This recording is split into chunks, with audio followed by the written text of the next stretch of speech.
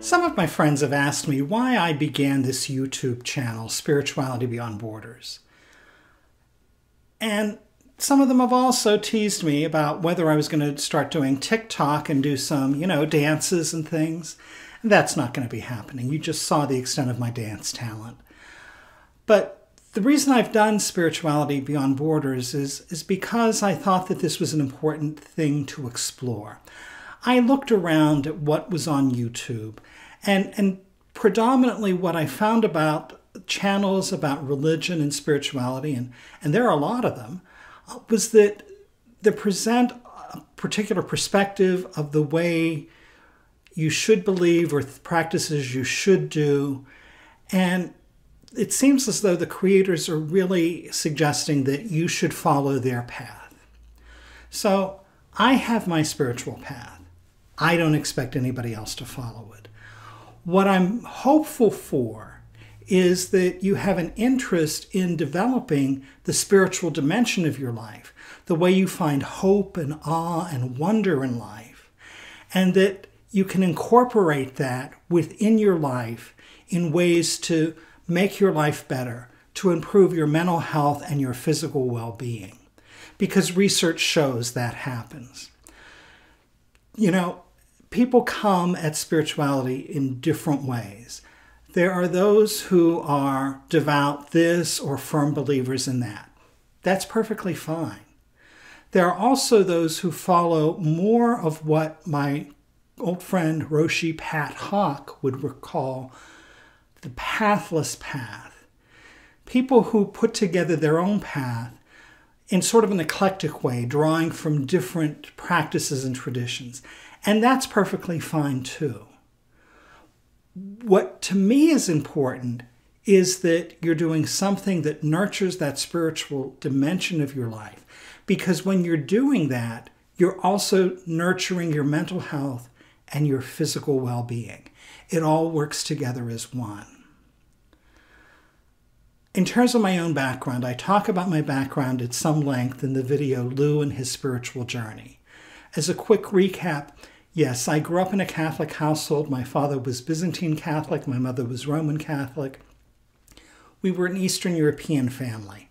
And there were ways in which culture and religion all blended together, and for me turned out to be fairly positive and formative and helpful. That's me. I also was an ordained minister. I am an ordained minister in a Protestant denomination. I'm retired now.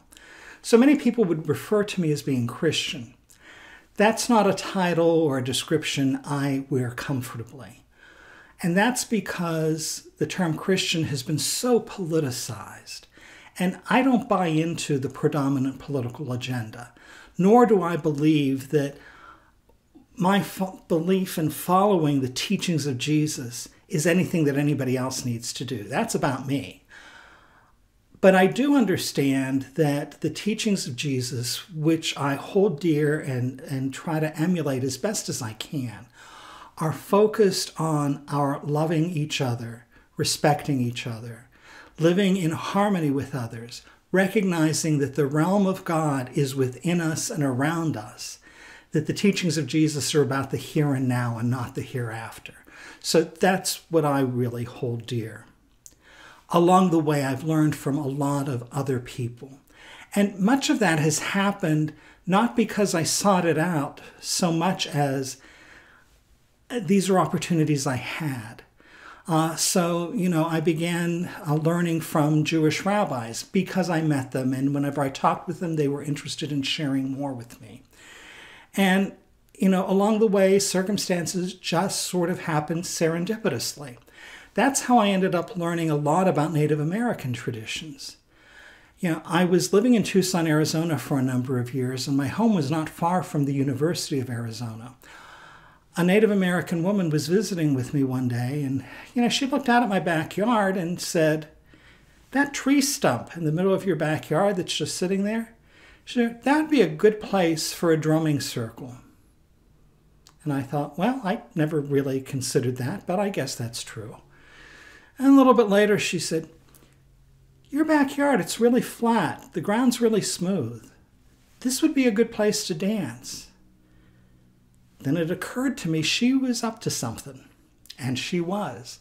A few weeks later, every Friday, a Native American group started meeting in my backyard.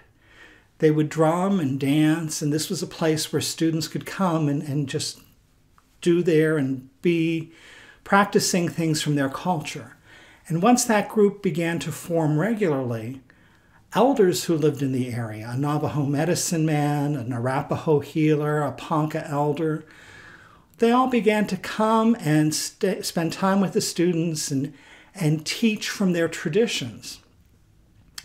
And luckily, I was there. I was open to having these folks as guests in my backyard each week, and I learned a lot.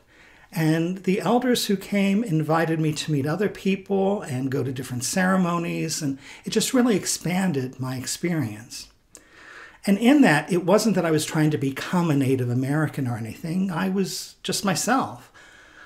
But I learned and listened, and I never tried to appropriate anybody's culture, but I valued what they were teaching, what they were sharing. And I was able to see that there were lines of continuity as well as lines of discontinuity between my own experience and theirs. And that's how I've come to understand other traditions, whether they were Hindu or Buddhist or whatever the tradition was. And it's out of that I have this sense of spirituality beyond borders. I don't look at spirituality as something within a silo or a box or something confined. It's among us. It's something we share. It's beyond borders. It's beyond the confines we try to put around it all the time by wondering if people believe the same thing or follow the path that we each individually follow. Instead, there's a heart experience that we have as human beings that's part of who we are. And that's part of what I try to share through this channel, to share that there are ways in which we can positively grow more whole and more full. And we do that when there's the balance between our physical health, our mental health, and our spiritual dimension. They all interplay with each other. We know that from psychology, we know that from medicine, and I also try to share some of that research. My hope is that through this channel, you'll learn more about your own spiritual path. Whether you follow a particular path or are putting one together for yourself, a pathless path. One of the things that I particularly enjoy beyond this video, beyond this channel, is to work with people in spiritual direction. Because in spiritual direction, I have the opportunity to companion with people and witness their growth and the way that they integrate the spiritual dimension of their life with other dimensions. It's really an honor for me to hear what it's like for other people to put the pieces together in a way that's right for them. Like this video, subscribe, share the video, but beyond all else, explore the spiritual dimension of your life. Look at how it integrates. Please leave me some comments, give me some feedback, so that I know what's important to you so that I can address that better. Have a really great day.